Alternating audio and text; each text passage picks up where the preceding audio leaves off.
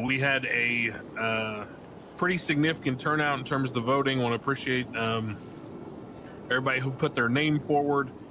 As this is the inaugural city council, this is a big step forward for us. I know in the past, the mayor acted as sort of an autonomous entity that just kind of did things on their own. And I hope that moving forward, this new system of government will give everyone a voice. So whether you're a doctor, EMS, psych, DOC, PD, random run-of-the-mill person working grime in Group 6, hopefully, given this new system, you will have someone to go to have your voice heard. If you are someone who is trying to have your voice heard, and after this announcement and in the coming weeks, you do not find that the elected representatives are doing their job or taking information in that you're bringing to them, you can feel free to come to me and express any grievances you may have. These positions are not permanent. They are 3-month terms. However, there are oaths of office that these people are going to take. And if they break that oath, then they can be replaced. So just please keep that in mind and come forward to talk to me privately in the coming weeks if you have any concerns.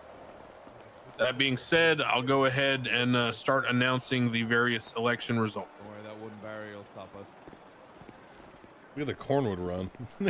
All right.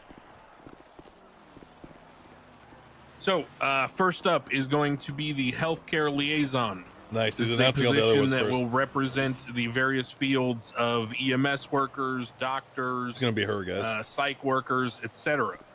There were a number of candidates put forth.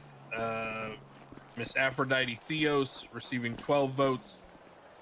Mr. Franklin Happy Lee receiving 14 votes. And the winner of the healthcare liaison seat in the inaugural city council will be Miss Philippa Cantor with 44 votes. Thank you, guys. Yeah. Congratulations, Cantor. Let's go. Please see me after the announcements and revelry, and we'll get you onboarded and discuss moving forward.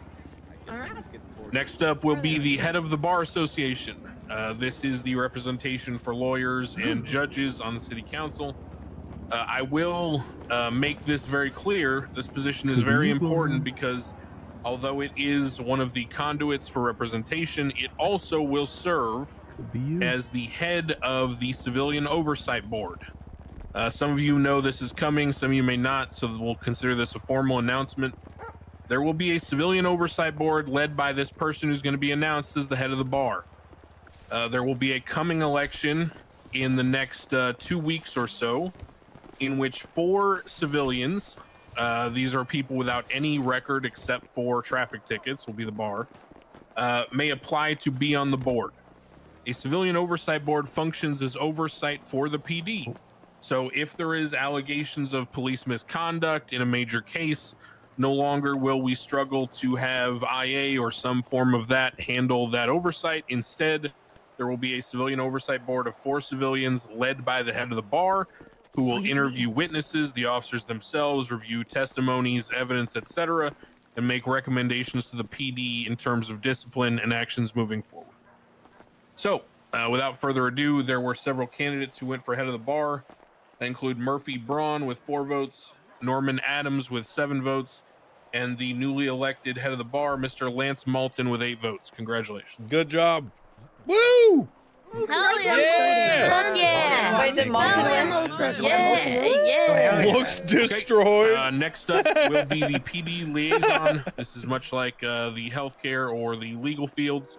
PD will have someone to represent them on the council and make sure their interests are heard. There were a number of contestants for this position, including Jeffrey Bones with 2 votes, Dana Blackwell with 2 votes, Barrick Johnson with 8 votes, Sean Maple with 9 votes, and the elected Malcolm Nakota with 12 votes. Oh, fuck yeah, Nakota! Hell yeah, Nakota! That's not good for us, guys. That's not good for us. Now, I will remind you that this next position, the mayoral race, there will be several seats awarded from this list of candidates. The way this is going to work is I'll read out the votes.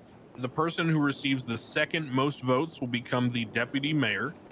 The person who receives the first most votes will become the mayor. Shortly after the celebrations and whatnot, I will be holding a meeting with the newly elected representatives. I'm actually a little nervous. Part of that is the mayor will be announcing to myself who their chief of staff will be. This is also a voting position on the city council. So we had a number of candidates sign up. Not all of them receive votes. I will be only mentioning the ones that receive votes in the spirit of time and efficiency. So Donnie McMuffin with 9 votes, Party Hardy 28 votes, Max Dumont 30 votes, Cletus Cornwood withdrew, so these votes do not count, but he received 44 votes. Pilbish Shanley with 47. So the last 3 here, the third place finisher who will not be receiving a seat is Mr. Stelio Lambros with 118 votes. Nice. Second place finisher and elected as the deputy mayor is Michael Simone. Nice. With 158 votes. Wait, what? And the newly elected mayor with 391 votes, Max. Yes, holy shit! Congratulations. Now, just one more thing. So if I understand y'all may need some time to celebrate with your folks, but the newly elected members of the city council, if you could join me in City Hall in the next, let's say, 20 minutes when you're ready, and we'll discuss steps moving forward. Thank you. Man. Congratulations, Mr. Max.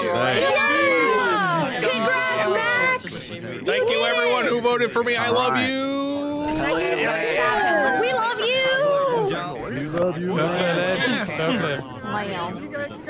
Perfect. No, this was robbed. Oh my God.